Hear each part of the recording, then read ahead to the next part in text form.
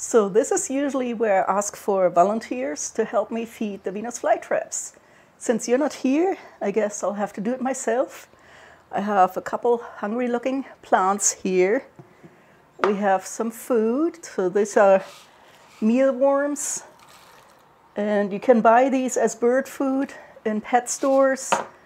Because these are freeze-dried, I've already pre-soaked a couple of pieces of them here so that these Venus flytraps don't get choked up on these.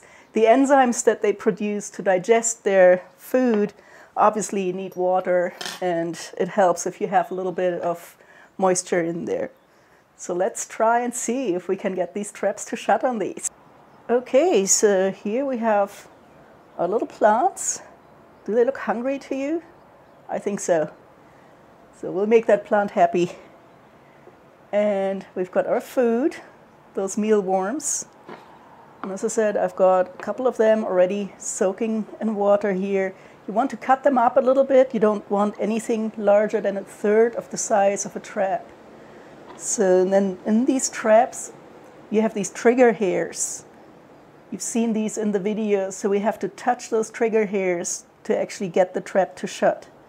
So let's take a little piece of mealworm here and see if we can get this to work. Oh, yep, there it goes.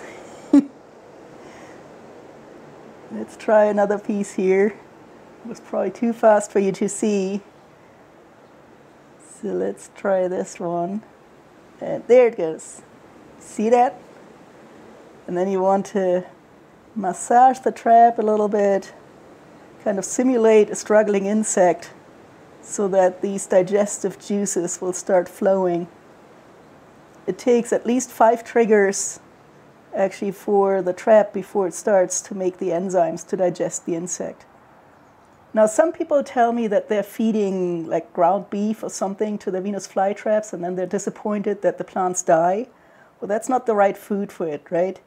The enzymes that these plants make actually are adapted to digesting insects. So they make chitinase, which will break down the exoskeleton of the insects. Of course, that doesn't do anything for ground beef, so don't do that. If you have Venus flytraps and you want to feed them, you should use insects for that. So here we've got another plant. This one looks hungry too, right? So let's see if we can get this one to chomp down on one of these guys. Yep, there. And then it takes a couple days for these traps to digest their food, and then after about a week or so they open up again, and all that's left in there is basically an empty husk of the insect that they were trapping.